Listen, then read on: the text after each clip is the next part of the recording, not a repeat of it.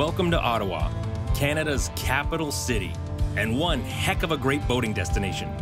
Sitting along the Ottawa River that forms the border between Ontario and Quebec, there's also the Rideau Canal that starts or ends here, and you can get to or from Kingston on Lake Ontario. But the Rideau isn't just a thoroughfare. It's a great day boating destination, and the ramp right in the heart of Ottawa at Dow's Lake is as good as you'll find anywhere. So we splashed our Princecraft Hudson and got underway. As always, on a Canadian canal, I want a Canadian-made boat. On every Canadian boater's bucket list should be cruising through downtown Ottawa by boat. It's very cool to be on the Rideau Canal. I've skated here. I've never boated here. It's almost a shame to not be fishing on this fishing boat. So, thanks. Shawn! Yeah, buddy, I got a cool little fishing boat you want to check out, I think. I think you're gonna like it. How you feel about coming to Ottawa? Sweet! See you tomorrow. All right. Step one of my plan is complete. Oh, cool. That's where the Ottawa Redbacks play.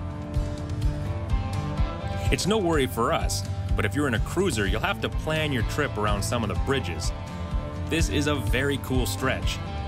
Lots of bridges span the historic canal. I know it's hard to tell with my super slender waistline, but it's as close as I've been to a bike path in well over 2 years. Man, this is an active city.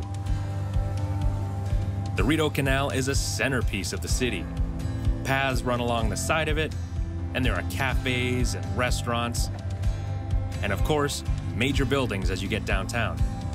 Oh, in the shadows of Parliament. Feeling rather patriotic.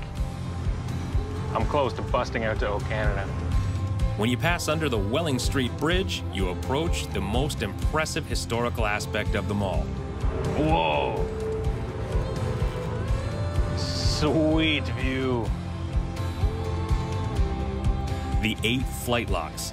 But more about them later when we return to Ottawa a little later in the show.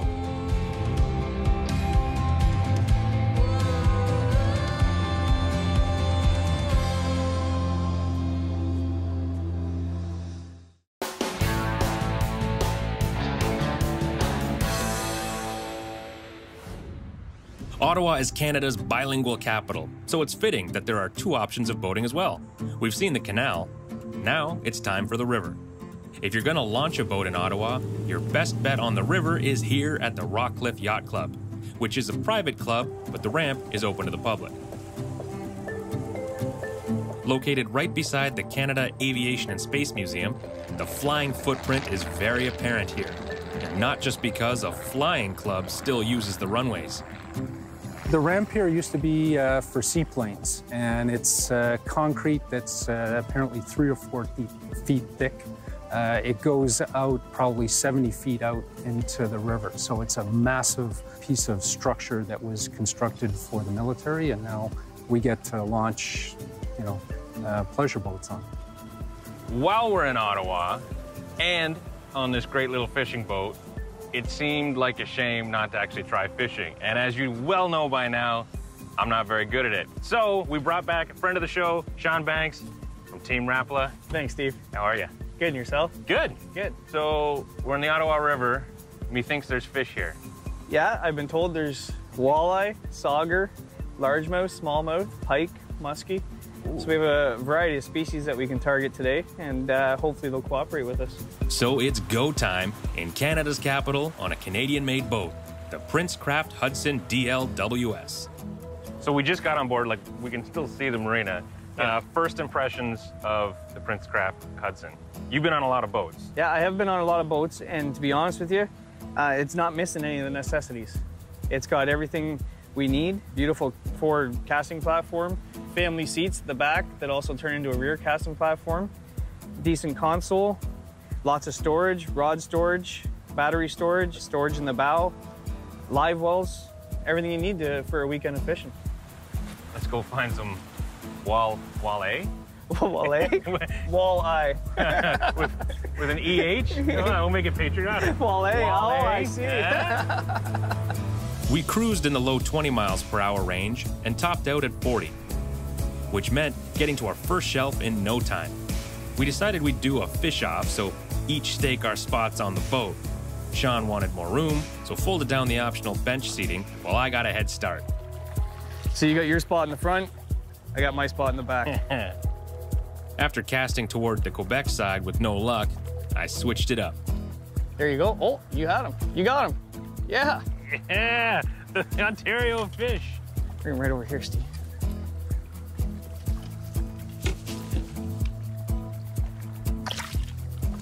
Walleye. Yeah, on the board. On the board. Yes. Nicely done.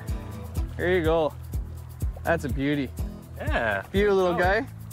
Tell your friends. Tell your friends we need some bigger ones, okay? Yeah, we'll catch a couple bigger ones. We'll throw them in the live well. Yeah. Is the live well back where you are? No, I think it's actually right below your feet there, Steve. Ah. Yeah. That's it there. Yes, sir. Well, let's get some water in that live well. You happy with that rod there? Yeah. This one's good All right. luck. Then I'm gonna get rid of these other ones. That's a lot of storage for a little boat. Yeah, it certainly is. And to be able to put your rods away, even when you're traveling to the cottage, instead of the back of the truck where the dog's stepping on them or your kid's bike's falling on them, you know your rods are safe. The other nice thing too, Steve, I don't know if you noticed on this boat, is it has the track system. It seems to be a trend. Instead of drilling holes in your boat, you can introduce a tool holder, a cup holder. Even downrigger brackets now are designed to fit in there and lean over the side instead of drilling into your boat. Okay, this might be a stupid question, but how do you actually, physically put something in the track? Princecraft introduced this new little system on their track system. All you do is remove the screw and the whole piece comes out. Of course, we kept fishing, and of course, the pro schooled me, even after my hot start to the day. Sweet! Not bad at all. And as much as he'd like to have stayed, Shawn had to hit the road. Just the 4, right? Yeah, that's it, buddy. Beauty. Shawn, thanks. Great day. Oh, my pleasure. Great boat. Banks free and walleye free, it was hammered down and westward towards downtown Ottawa once again. The mix of boats around here is impressive, from houseboats to PWCs and everything in between. So you ever wonder where the name Rideau comes from, and Rideau Canal and Rideau River?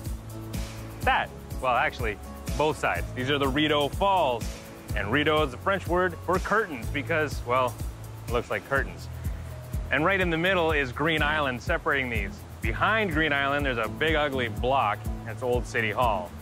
Luckily, you got the natural beauty here. And to bypass these waterfalls is why the Rideau Canal was built. And Hogback Falls, yes, but mainly these ones. And so it's a big reason why Ottawa is even here. A little further upriver, we'll get to some architectural beauty.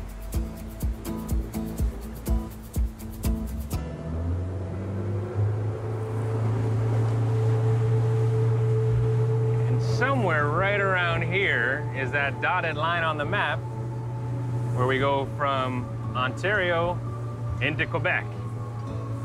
Where you go from hello boat to bonjour les bateaux. I don't know. Je pense. Boats aside, this is one of those must-see spots of Ottawa. So if you're coming through here, count on being in about 10,000 tourist photos.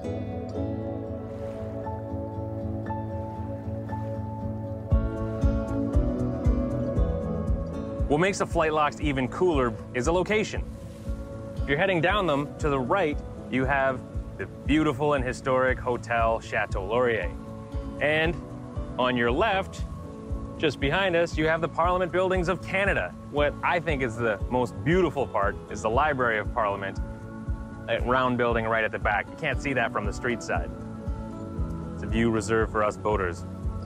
So on the Ottawa River, you can get all the way down to Montreal, or you can use it as a day boating destination and just check out some of the waterfront restaurants, marinas, go tubing, check out the beaches. Or if you're on a cruiser and you want to head all the way down to Kingston, you can head down the Rideau Canal. Ottawa is a place to boat to or boat through. Speaking of through, We're done our exploration, so it is back to RYC for me.